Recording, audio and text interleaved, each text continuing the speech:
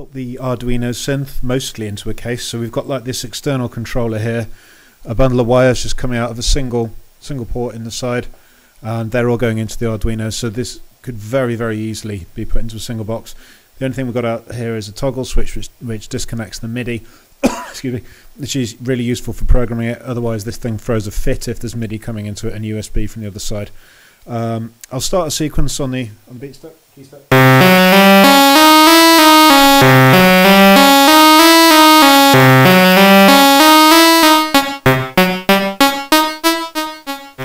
I'll just lengthen the gates. So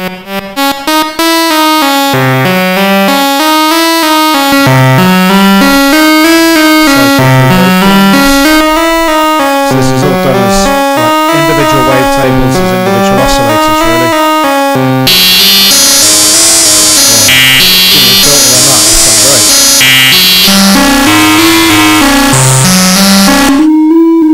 Okay, so this one's relatively clean, so let's put a little bit.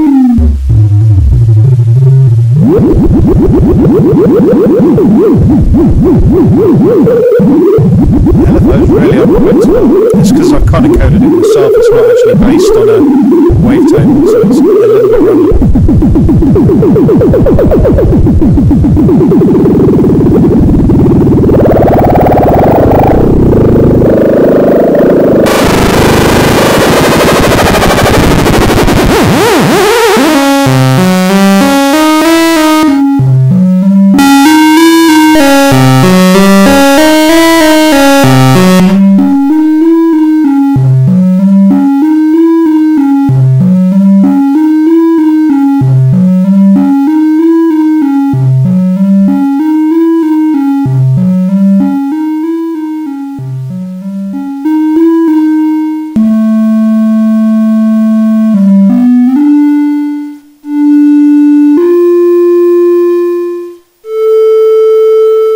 So you can see sometimes we get a stuck note, the yellow light on here. I'll see if I can trigger one.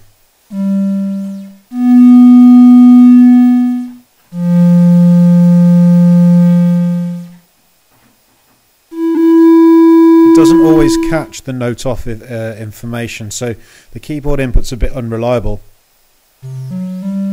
However, through the sequencer, it's like 100% reliable. Not entirely sure where that is.